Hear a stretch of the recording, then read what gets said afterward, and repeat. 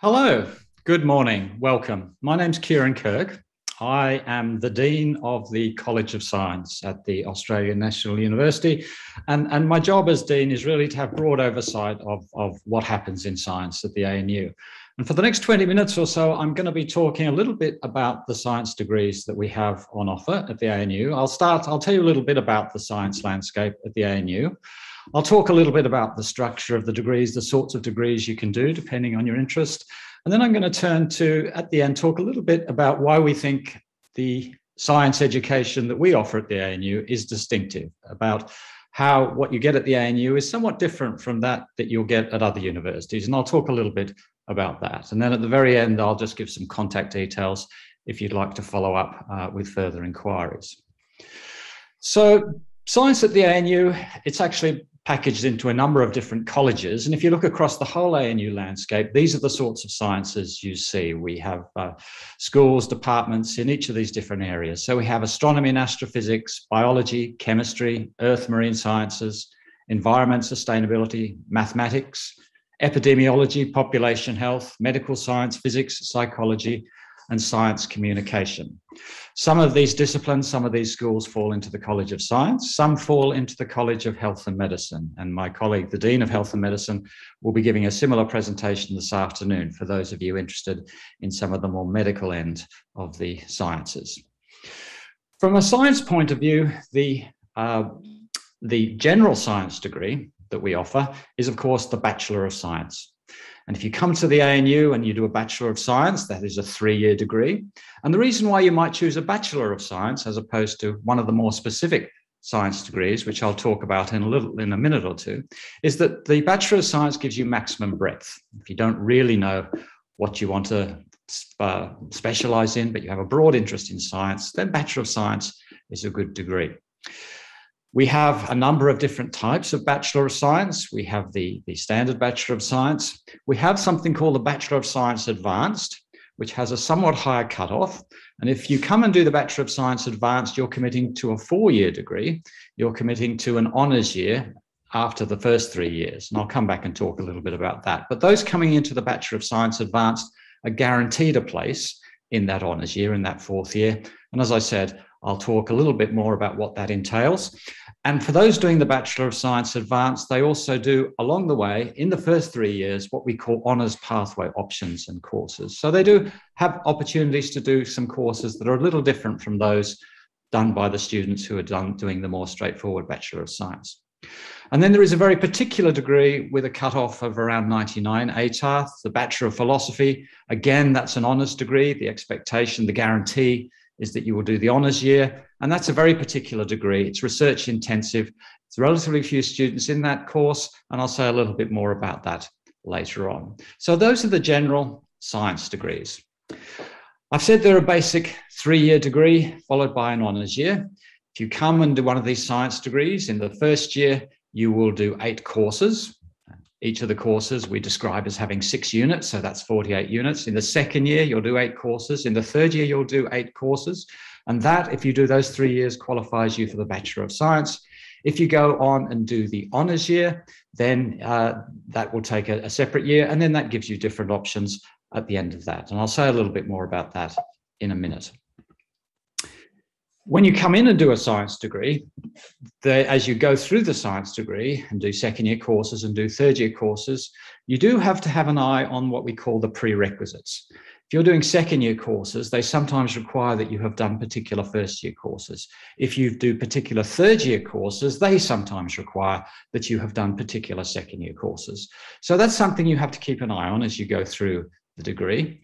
But the basic message here is that because of prerequisites, what you choose in the first year does matter. It does affect what you can study in the second year. What you choose in the second year does affect what you can study in the third year. But the main message is that we will help you with this. You'll have a lot of support along the way, a lot of advice to help you choose your subjects and help you carve out a degree that suits your interests and suits what you want to do. In terms of the basic science degree, as I said, it's very flexible. You do courses from science. If you're doing the Bachelor of Science, you can do courses from other parts of the university as well. When you're doing the science degree, you do specialize to some extent.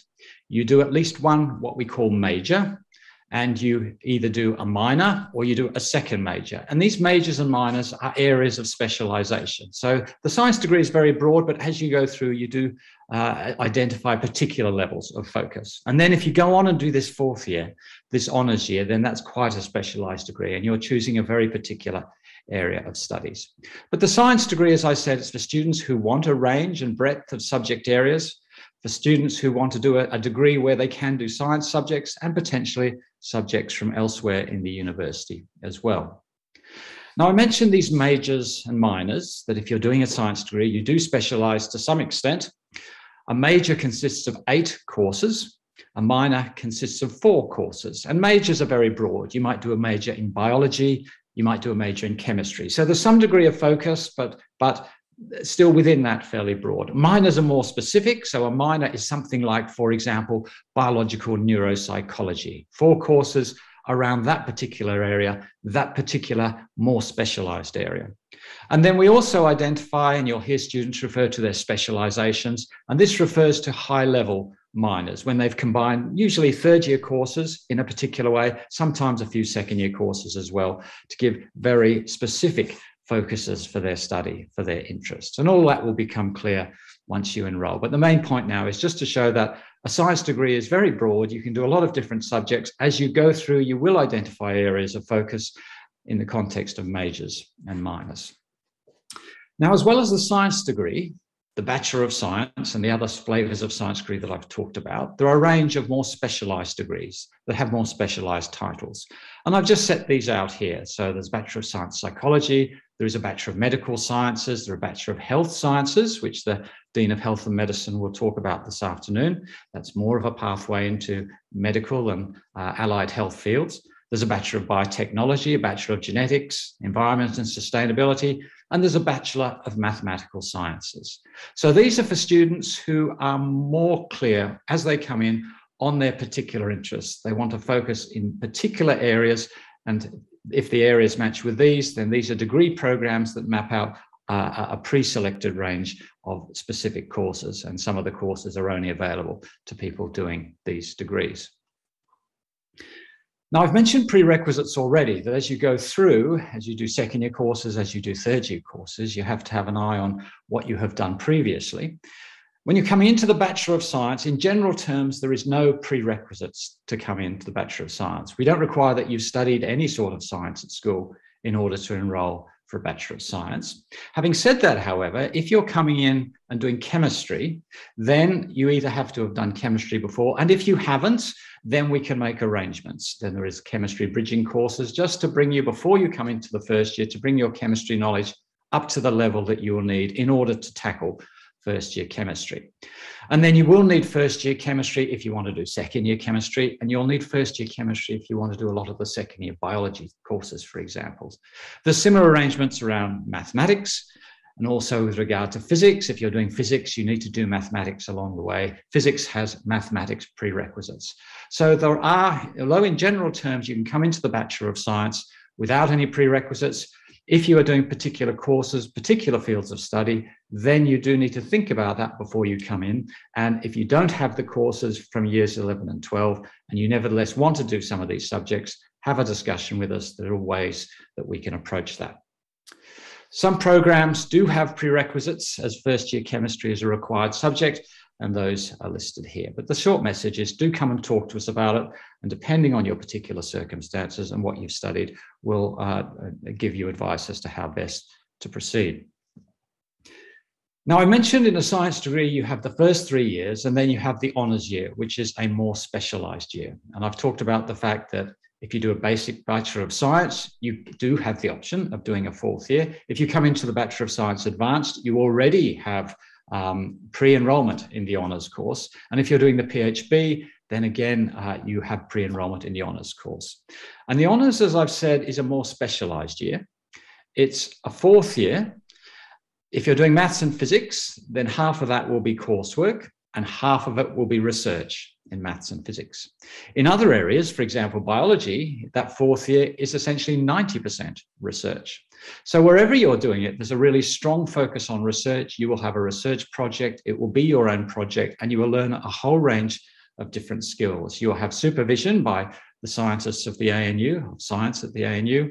You will be doing an independent research project. You will learn things like time management. You will learn critical thinking. You will, at the end of that honours year, be the world expert in something. And you'll get to know what that feels like. So it's a different sort of year. And it's a year that we encourage our students to think about. If you do honours, that can lead to a PhD, if that's your inclination. It also opens up more job opportunities for students who have honours degrees. And as I said, if you come in and do the PhD, then in order to get the PhD, this high-ranked degree, you do need to do honours. You have pre-enrollment guaranteed. Same for Bachelor of Science Advanced. Same for the Bachelor of Psychology Honours, and same for the Bachelor of Environment and Sustainability. A little bit about the PhD. This is a really unusual degree, and this is a degree specific to the ANU. It is the most highly selected degree we have. It does have a high cutoff. And for the students enrolled in the PhD, they have an individual academic mentor from first year, beginning in first year, and more so in second year, and more so in third year. The students gain direct research experience. They work with people in the laboratories, in the field, doing research at the ANU or in mathematics, for example. It's very flexible. Students are allowed to choose courses predominantly from science, but from all over the university. The honours year is included, and there is a certain number of guaranteed places for PhD students to go into the ANU medical program. And if you're coming to the ANU with your sights set firmly on medicine, this is a particular option that you should consider.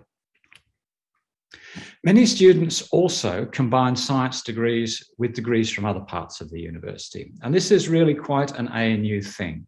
A significant proportion of our students are doing what we call flexible double degrees. So instead of doing a 3-year Bachelor of Science degree, you can combine it with an arts degree, in which case it'll take you 4 years to get the 2 degrees, with social sciences, with business, and that will take 4 years. If you combine it with engineering or advanced computing, it will take 5 years. If you combine the science degree with a law degree and get a science law degree, that will take 5 years as well. And a significant proportion of our students doing science at the ANU are combining their science degree of one sort or another with degrees from elsewhere in the university, typically these degrees. I'm just going to touch on postgraduate coursework. We do offer a whole suite of master's degrees. So this is once you have your undergraduate degree. There are a range of master's degrees in most of the discipline areas that I spoke about in my very first slide. The master's degrees take 2 years. If you do what we call an advanced master's degree, there is a strong research component. The second year is research project and research training. So again, that's another feature, again, a feature of those particular degrees. So I've talked a little bit about degrees and degree structure, and just, I hope, given you an overview of the sorts of degrees that you might think about if you're contemplating coming to the ANU. But this last few minutes, I want to talk about why would you come to the ANU? It is a somewhat unusual university. It's a bit different from other universities. So what's so special about the ANU? And I'm going to spend a minute or two on that. Over the last 10 years or so, we have completely revitalized our infrastructure and our buildings. And we have in particular some dedicated teaching buildings, which means that the spaces in which you will be doing your education, in which you'll be learning, your lecture halls, your tutorial rooms, your practical laboratory space, are really state of the art. So everything has been refreshed. Everything has been reinvigorated. This is one of our modern lecture theatres. You can see students are sitting around tables, each with their own computer screens. This is in our dedicated science teaching building. There's a tutorial room in the same building. So the spaces are certainly different from the spaces I learnt in when I was an undergraduate student. So we have state-of-the-art new teaching spaces. At the same time, and this again is in our science teaching building, this is our teaching laboratory space. So again, these are just a few years old. They're state-of-the-art. They're purpose-designed for teaching students in undergraduate laboratories. At a time when many universities are reducing the number of undergraduate practicals in science degrees, mainly for the reason that practicals are expensive to put on, they're complicated, we are ensuring that that's not the case. We make a big thing of undergraduate practical classes. If you're doing chemistry, if you're doing biology, if you're doing physics, if you're doing earth sciences, you will do a lot of hands-on practical work in the sorts of laboratories that I've just shown you. And that is a particular feature of our degrees. And another feature is if you're doing environment, if you're doing earth sciences, if you're doing marine sciences, is that we focus a lot on field trips. We take students out to the field sites so they can learn directly in the relevant areas about the sorts of things they're studying. And if you do many courses in the sorts of areas I've talked about, they will involve fieldwork. The fieldwork is anything from 3 days to a week. The students go to the coast, they go to the mountains. The university subsidises these. And again, we emphasise prac work, we emphasise fieldwork, we emphasise hands-on experience for our students. And it is, as I hope you can see, a lot of fun. One of the particular areas where we do quite a lot of our field work is a particular campus that we have on the south coast of New South Wales at Kyola. So the university owns that. It's called the Kyola campus, and most of our students will spend some time down there on the south coast gaining experience. We have some laboratories there, we have some field work there, and that is a particular feature of the ANU experience that most students do have. Many of our teachers have won national awards, and the sort of teaching we do is very innovative. We have relatively small classes that gives us an advantage. Our staff to student ratio is very high. So we can do things because we have relatively small classes, particularly in the sciences, we can do things that other universities simply can't.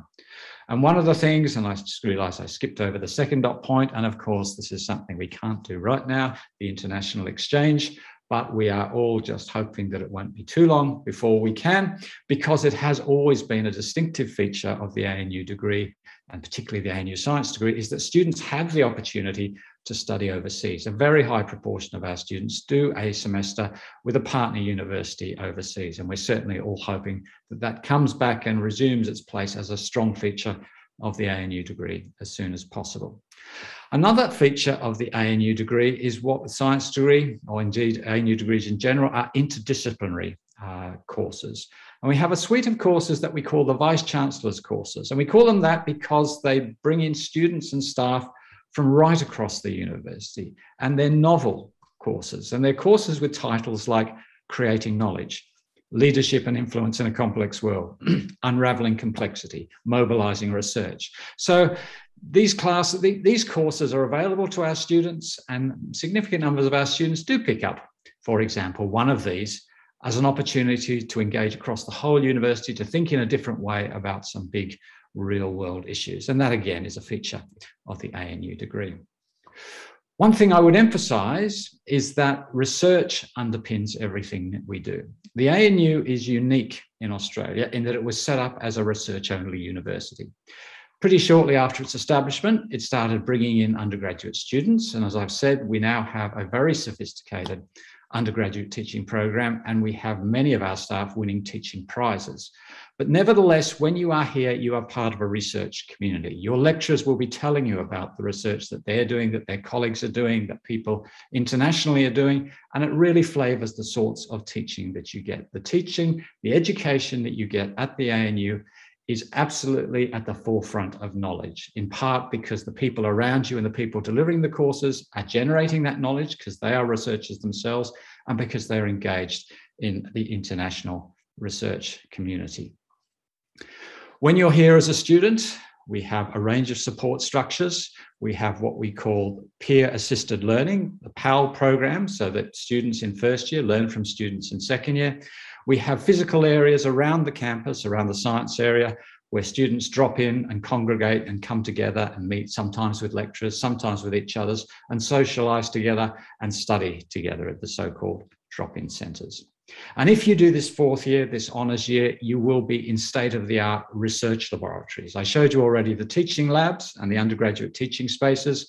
Many of our research buildings are new. This slide shows the new chemistry building. It shows the new biology building. If you come and do research, as you will, as an honours student in your fourth year, you are working in laboratories that are as good as anywhere in the world. And we're very proud of those.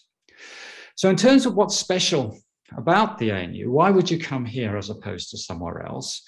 Our researchers are internationally renowned. That's what the ANU is well known for. We have more Nobel Prizes than any other university. Our Vice Chancellor, Brian Schmidt, is a Nobel laureate. And the research underpins everything we do. We have National Teaching Award winners. We have superb teaching spaces. We have superb equipment. We give good support to the students, and the students who come here have good career prospects. And this is just some data from a recent survey. ANU grads from science are in the top 3 most employable in Australia. Our grads go to the public sector, the private sector, and the not-for-profit. And our graduates, when you ask them, feel that they have been very well prepared. The last slide just shows some contact details. Thank you very much. Please do make contact with us if you have any interest, and we'll provide you all the help, support, and advice that you like. Thank you.